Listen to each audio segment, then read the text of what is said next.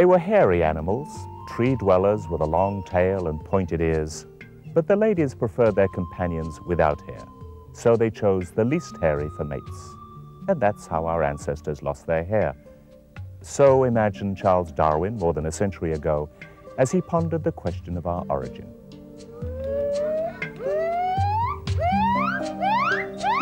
We were made, said Darwin, not in the image of God, but in the likeness of apes.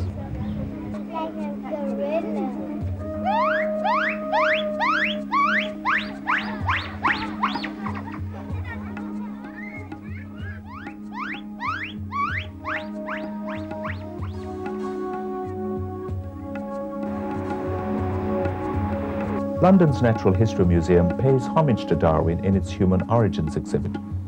The museum was first built to display the wonders of creation, but today it's a monument to evolution. This is the fossilized skull of an Australopithecine, OH5.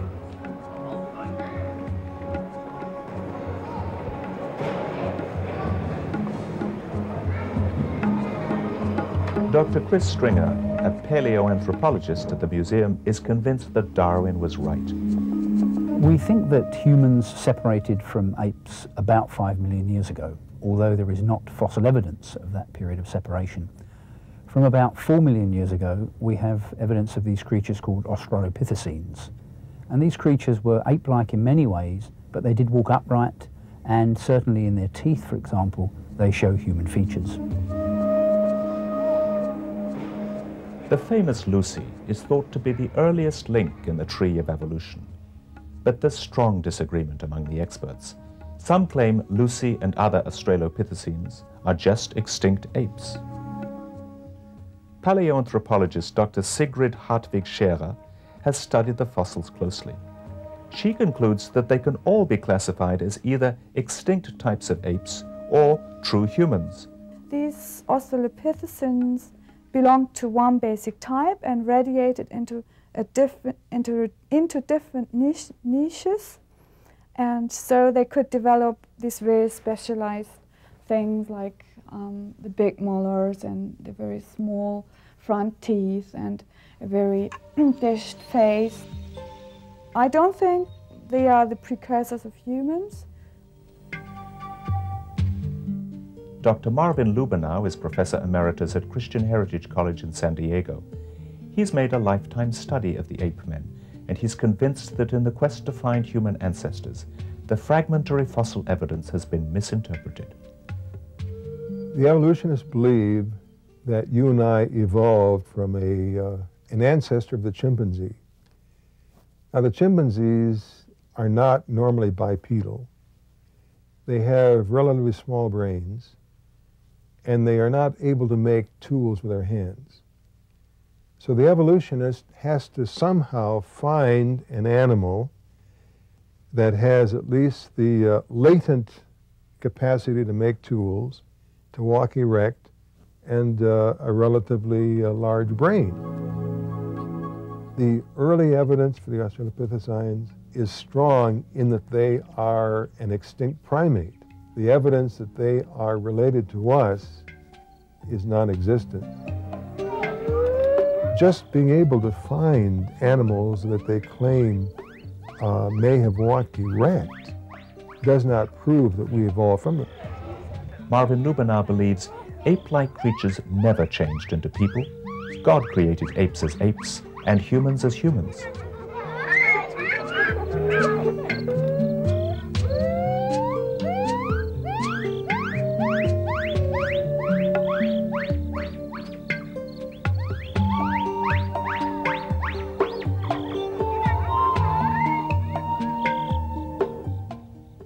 Science journalist Richard Milton, in his book Exploding the Myths of Darwinism, agrees with creationists that the fossils are either apes or true humans dressed up as ape men.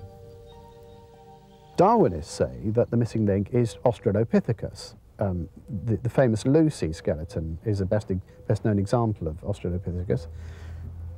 In fact, Lucy has been restored in museums around the world to look like a human ancestor. She's usually given a sort of an ape-like face and a human-like body with human hands, human feet.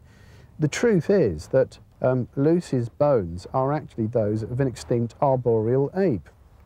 The hands and feet are those of a tree-dwelling creature, a creature that may have been able to come out of the trees occasionally, but certainly didn't spend the majority of its time walking upright. And many anthropologists who've examined Australopithecus remains have come to the conclusion that it's nothing more than an extinct ape. It's only Darwinists who insist that Australopithecus is a human ancestor. And I think it's a pity schoolchildren today are told so firmly and so convincingly that Australopithecus is their ancestor when there is virtually no evidence to support that. A controversial Hall of Fame portrays our supposed evolutionary heritage of various ape men and one ape woman. But our ape man ancestors look more like a rogues gallery, plagued by a history of misidentification of fragmentary fossil evidence, with ape men reconstructed from the remains of apes, pigs, and even a dolphin. The most notorious ape man, Piltdown Man, was hailed as the first Englishman for 40 years until it was recognized to be a fraud.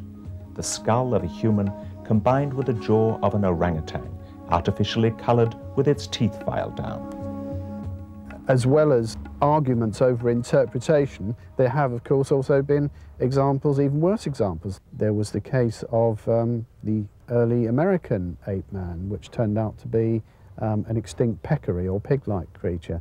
So the whole history of the missing link really has been a rather sorry history as far as science is concerned. It's been a mixture of fraud, a mixture of error, a mixture of misinterpretation. There are things which don't fit easily. It depends which characters you want to pick as being your marker of humanity or of being ape-like. So it's not a simple question. The story of human evolution with its gallery of disputed ape men is preached from the pulpit, popularized in news headlines, and taught as fact in schools and museums. This is the fossilized skull of an Australopithecine. The fossils of our supposed human ancestors, sometimes only tiny bits and pieces of bone and teeth, leave a lot to the imagination. There's disagreement among experts over what differentiates a fossil ape from a human ancestor. Interpretation of the evidence depends a lot on which worldview you accept, creation or evolution. Marvin Lubinaur believes ape-like creatures never changed into people. God created apes as apes and humans as humans. This whole question stems from a reductionist and a humanistic attitude toward humans. The idea that humans are just animals that walk erect, have a large brain, and make tools. And the main point that the Bible emphasizes, as far as you and I are concerned as humans, is that we are made in the image of God. Most evolutionists deny the possibility of supernatural intervention in our lives. We're just naked apes. No destiny, no purpose. No more than human animals without soul or spirit.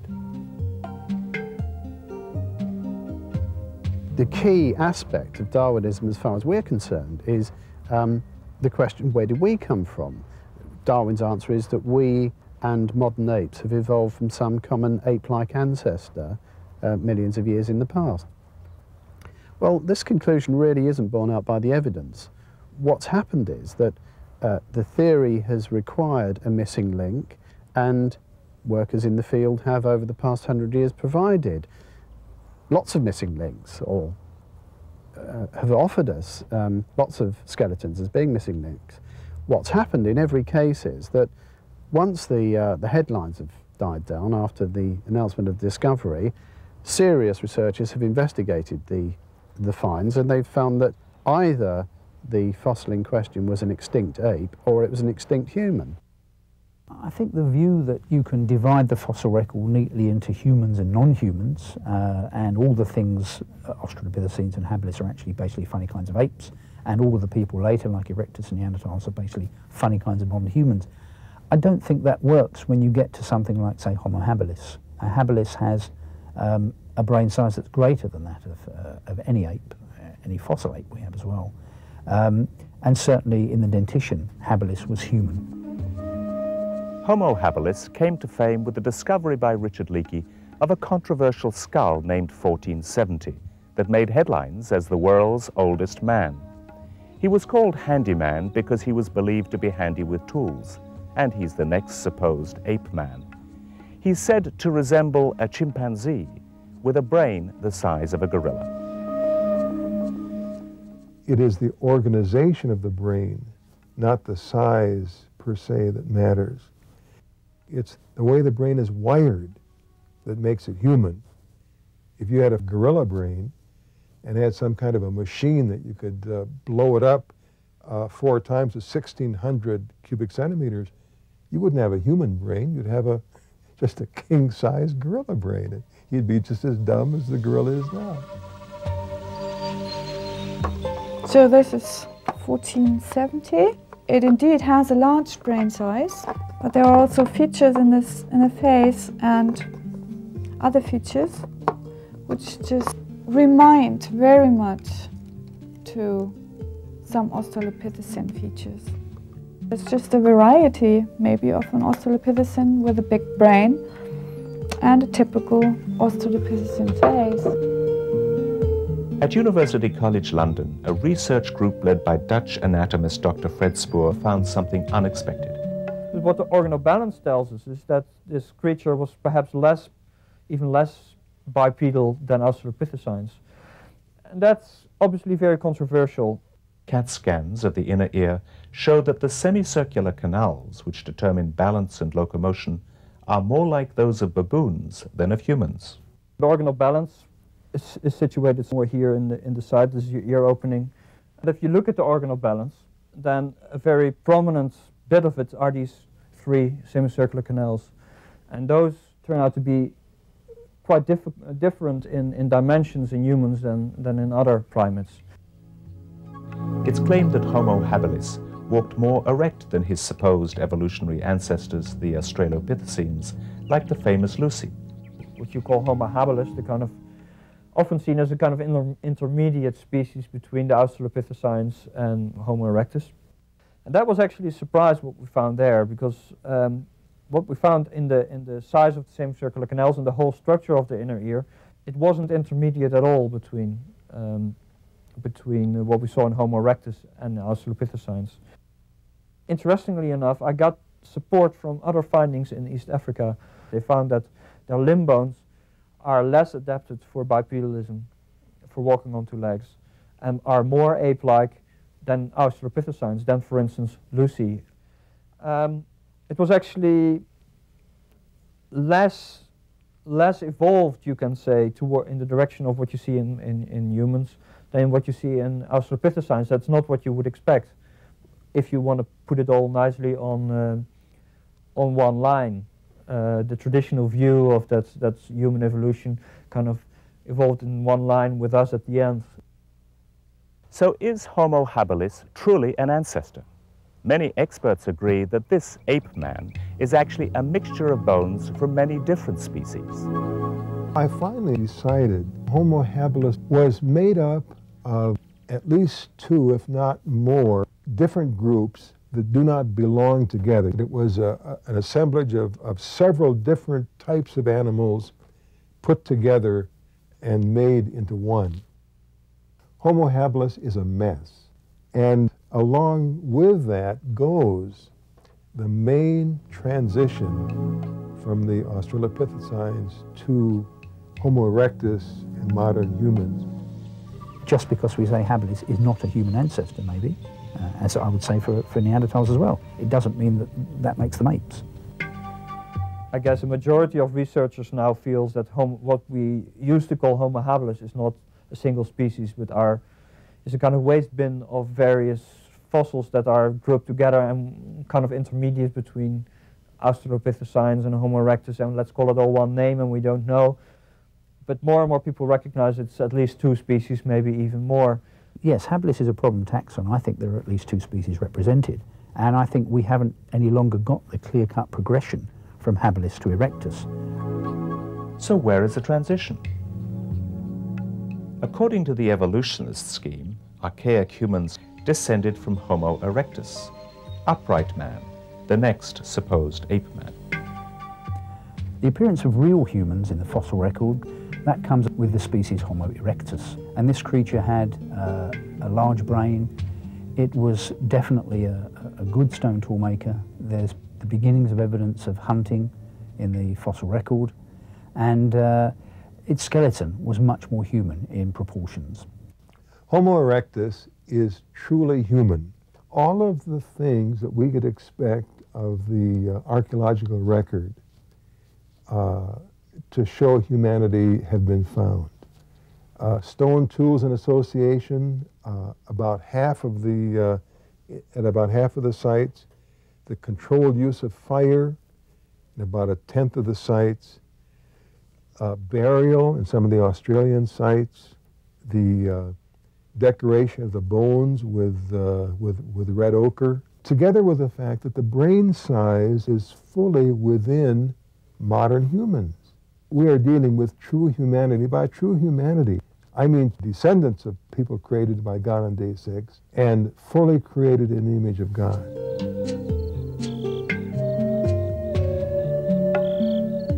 I believe that Homo erectus belongs to the basic type of humans. It has got specific human-like features and quite a number. You could place them together with the other human forms into one basic type, so they are true humans. Yes, I mean, Homo erectus is truly human. I have no difficulty with that. By calling it Homo erectus, we're putting it in the genus Homo. It is a human. It's more primitive, it's earlier in time, but indeed could have changed through time. But yes, erectus was human. Now there is a difference. And the difference is, among other things, the rather heavy brow ridges that they have in keeping with Neanderthal. I personally feel that Homo erectus is just a smaller version of Neanderthal. Homo erectus has been depicted as a primitive, stooped ape man, but Fred Spoor's CAT scans show they walked just as we do. What we found there is that their organal balance was completely modern human-like. They had this enlargement of the canals. It's really like us. And that doesn't come as a surprise, because if we look at the whole, we know the skeleton, especially from Africa, we know the skeleton of Homo erectus pretty well. And it's very clear that they really look like us. They're below the neck. They're very similar to us. And so that their organal balance is the same as well, and that they probably made any kind of locomotion movement that we did, that they were sophisticated in their running and everything. The question then is obviously, what happens in between? Where is the transition? And that was so far quite problematic.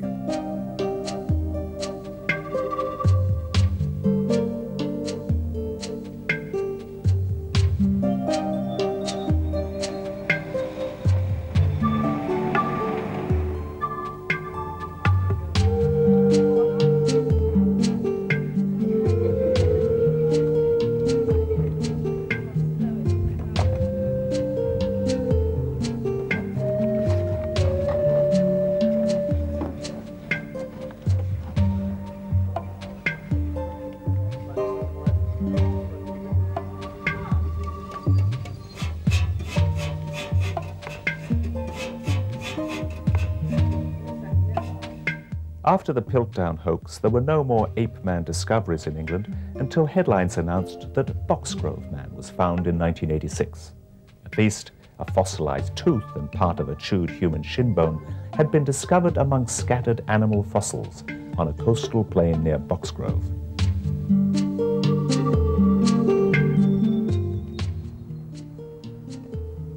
Dr. Mark Roberts, who directs the excavation, classifies the finds as Homo heidelbergensis. Well, we found here, despite the masses of archaeology and butchered bone, only 2 pieces of human bone or material from 2 individuals. Firstly, we found a tibia, a shin bone of an individual in the upper silt level. Both ends of this tibia have been gnawed by a wolf, and so it was probably transported in here. And then last year during the excavations we found 2 teeth. The fossils are claimed to be 500,000 years old, according to the Vole clock, which correlates the age of the fossils with the estimated age of an extinct vole. Was he a stooped, hairy ape man? Well, the answer, I think, is an emphatic no.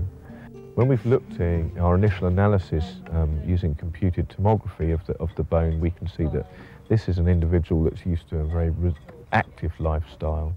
We've been able to ascertain from the tibia that this was a large individual. That's why we call it Boxgrove man, because we assume that it is a male through the sheer size of the bone. And they may well have been quite dark, but stooped, no, they're not stooped at all. These are big, strong, physical individuals. Already they're getting to the top of the tree. They're already perceived as being a top dog in the animal hierarchy. Hairy, well, they may have been a bit hairy, but stooped, no.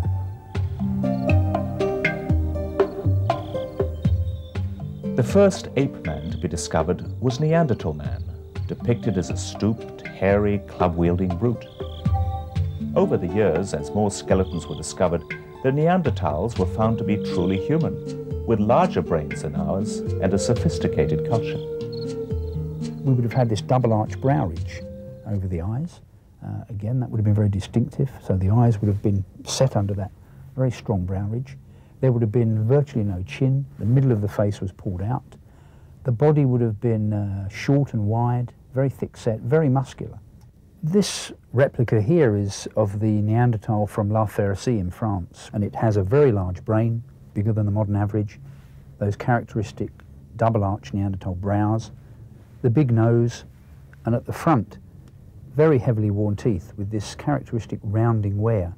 Recognising a human walking upright, no bent knees, not got arms and hands that scrape on the floor, but nevertheless quite different to anyone we have living on the planet today. Evolutionists recognize that there is no clear-cut progression from early ape men to modern humans, but they don't question the assumption that evolution somehow did occur. Paleoanthropologists who study the human fossil record can risk careers and research funding if they don't accept the conventional evolutionist model of human origins. In Germany, at the University of Munich, one expert on human fossils dares to disagree. The framework which I base my science on is that one written in the Bible, and I believe that God created in basic types, and that these basic types diversified when they had to repopulate the earth. Creationists believe the human fossils belong to the early descendants of Noah's family, many of them cave dwellers, attempting to survive in a hostile world. And you have a succession of forms. In the Pliocene came the Australopithecine radiation, and they filled the whole East and South African realms. And then there came humans, and after a while they spread throughout Europe and Asia. So there was like migration waves covering more or less of the old world. Migration of animals happened more quickly than human migration, so ape fossils are typically found below the oldest human fossils. According to the creationist model, the distribution of ape-like creatures resulting from migration patterns in harsh conditions after the flood is often misinterpreted as an evolutionary progression. The hypothetical evolutionary tree is conventional wisdom, but there's disagreement among the experts. There are disputes and there's confusion over casts of skulls reconstructed from bits of bone, and many dissenters are skeptical of the ape man claims. Some evolutionists themselves are convinced that Australopithecines are not human ancestors. Lucy is just an extinct ape. Many experts recognize that Homo habilis is a waste bin of various species and not a valid category. And evolutionists agree with creationists that Homo erectus, together with other ancient human forms, are distinct variants of true humans.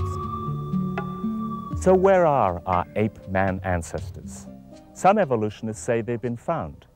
Others have doubts, but all have faith that ape-men existed and someday will be found. Creationists say they have not been found and will never be found for one good reason: they never existed. We were made in the image of God.